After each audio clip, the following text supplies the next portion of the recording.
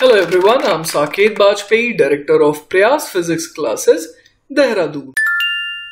Welcome students, let's try to analyze this beautiful question from Irodov. The question says, a radius vector of a particle varies with time t as r vector is equal to a vector times t times 1 minus alpha t, where a vector is a constant vector and alpha is a positive factor. Find, or first part hai, the velocity v vector and the acceleration w vector of the particle as functions of time, and the second part is the time interval delta t taken by the particle to return to the initial points and the distance s covered during that time. तो चलिए बच्चों, let's try to analyse. अपने को basically क्या दिया हुआ है? Position vector है ना. पोजीशन वेक्टर क्या दिया हुआ है? वो दिया हुआ है a vector multiplied by t times 1 minus alpha t, है ना. तो बेसिकली ये पोजीशन वेक्टर अपने को दिया हुआ है. अब ये a वेक्टर क्या है? ये कांस्टेंट वेक्टर है, ठीक है. मतलब a वेक्टर जो है वो कोई एक वेक्टर होगा जिसकी डायरेक्शन और मैग्नीट्यूड क्या है? फिक्स है. और अल्फा कैसा है? वो एक पॉजिटिव फैक्टर है. तो चलिए सबसे पहले हम लोग क्या निकालते हैं? ए पार्ट. ए पार्ट में देखिए अपने से क्या बोला गया है. यहां पर v जो है वो बोल्ड में लिखने का मतलब ये होता है, या w जो है यहां पर बोल्ड में लिखने का मतलब ये होता है कि ये वेक्टर है ना. मतलब अपने को वेलोसिटी v वेक्टर निकालना है. तो v वेक्टर कैसे निकाले? v वेक्टर सिंपली हो जाता है dr वेक्टर अपॉन dt. तो सिंपली पहला तो हम लोग ये काम करते हैं, इसे डिफरेंशिएट कर देते हैं. अब a वेक्टर तो कांस्टेंट है, तो ये डिफरेंशिएशन के बाहर आ जाएगा. तो बच क्या जाएगा अंदर? t minus alpha T square, है ना. इसको मैं ऐसे भी तो लिख सकता हूं, a vector multiplied by t minus alpha T square.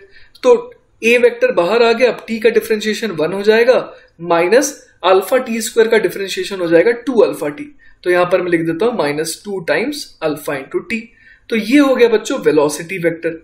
अब अगर बात करें हम लोग एक्सेलरेशन वेक्टर की, है ना, w वेक्टर की, तो वो कितना हो जाएगा? dv vector upon dt. और वो कितना आ जाएगा? अब हमें v वेक्टर को डिफरेंशिएट करना है. तो a वेक्टर तो कांस्टेंट है, तो ये बाहर आ गया और अंदर क्या रह जाएगा? 1 का डिफरेंशिएशन 0 और माइनस 2 अल्फा t का डिफरेंशिएशन माइनस 2 अल्फा. तो बेसिकली अपने पास वेलोसिटी वेक्टर भी आ गया और एक्सेलरेशन वेक्टर भी आ गया. क्लियर है ये बात? अब आ जाते हैं बच्चों सेकंड पार्ट में, जिसमें हमसे क्या पूछा गया? The time interval delta T taken by the particle to return to the initial points, और उसके बाद बोला गया distance s covered during that time. मतलब कि अपने को वो टाइम निकालना है ना. अगर मैं b पार्ट की बात करूं तो मेरे को वो टाइम निकालना है जब ये वापस अपने इनिशियल पोजीशन वेक्टर पे आ जाए. अब अपने को r वेक्टर कितना दिया हुआ था? वो दिया हुआ था a vector multiplied by t minus alpha T square, है ना. तो अगर मैं t इक्वल टू 0 की बात करूं, eight t equal to 0, r vector कितना था? वो तो 0 था, है ना. t बराबर 0 पुट करेंगे तो r वेक्टर कितना आ जाएगा? 0 आ जाएगा. तो मतलब अपने को वो टाइम चाहिए जब r वेक्टर दोबारा से क्या हो जाए? 0 हो जाए. तो ऐसा कब होगा? वो बड़े आराम से हम लोग देख पा रहे हैं, जब t minus alpha T square की वैल्यू क्या हो जाए? 0 हो जाए. और t बराबर 0 को तो हम लोग एलिमिनेट कर देंगे, वो तो ऑब्वियसली पता ही है कि t बराबर 0 पर r वेक्टर बराबर 0 था ही. अब हमें अगला इंटरवल चाहिए, तो हम लोग क्या कर देंगे यहाँ पर? t multiplied by t 1 minus alpha into T, है ना. ऐसा लिख देंगे हम लोग. तो this should be equal to 0. तो यहां से क्या आ गया? यहां से हमारे पास अगला टाइम क्या आ जाएगा? t बराबर 1 बाय अल्फा, है ना. मतलब कि t बराबर 0 पर तो पोजीशन 0 थी ही, और t बराबर 1 बाय अल्फा पर फिर से उसकी पोजीशन क्या हो जाएगी? 0 हो जाएगी. तो इसका मतलब हमारे को डेल्टा टी मिल गया, और वो कितना आ गया? 1 अपॉन अल्फा. अब देखिए बच्चों, अपने को ये भी निकालना है कि इस टाइम इंटरवल में उसने कितना डिस्टेंस ट्रेवल करा, है ना. तो यहां पर देखिए अपने को r वेक्टर क्या दिया हुआ है? वो दिया हुआ है a vector multiplied by t minus alpha T square. और हमें कब से कब तक का डिस्टेंस ट्रेवल निकालना है? t बराबर 0 से लेकर के t बराबर 1 बाय अल्फा तक का, है ना. तो चलिए सबसे पहले इस मोशन को एनालाइज कर दें कि मोशन एक्चुअली हो किस तरीके का रहा है. तो बेसिकली देखिए मैंने रैंडमली यहां पर r वेक्टर ड्रॉ कर दिया है, और बेसिकली यहां पर क्या हो रहा है कि t बराबर 0 पर r वेक्टर 0 था, ठीक है. और t बराबर 1 बाय अल्फा पर फिर से r वेक्टर कितना हो गया? 0 हो गया. लेकिन t इक्वल टू 0 से t equal to 1 by alpha तक अगर आप देखेंगे तो r वेक्टर हमेशा कैसा आएगा? पॉजिटिव आएगा, है ना. और r वेक्टर की डायरेक्शन क्या है? a वेक्टर के अलोंग है. मैं मान लेता हूं कि जो ए वेक्टर है वो कुछ लेटर से कि ऐसा दिखता है ना। तो ए वेक्टर के अलोंग ही आर वेक्टर है, कब से कब तक, टी बराबर 0 से लेकर के टी बराबर 1/अल्फा तक। सही है। तो अगर मैं इस मोशन को एनालाइज करूं तो मुझे ऐसा दिख रहा है कि शुरुआत में पार्टिकल ओरिजिन पर था, फिर ये जाता गया दूर जाता गया, उसके बाद वापस इसी रास्ते लौटना चालू कर दिया। कैसे मुझे समझ में आया कि लौटना चालू कर दिया?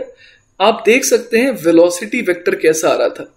वेलोसिटी वेक्टर आ रहा था ए vector multiplied by 1 minus twice of alpha T, है ना। तो आप ये देख पा रहे हैं कि टी बराबर 0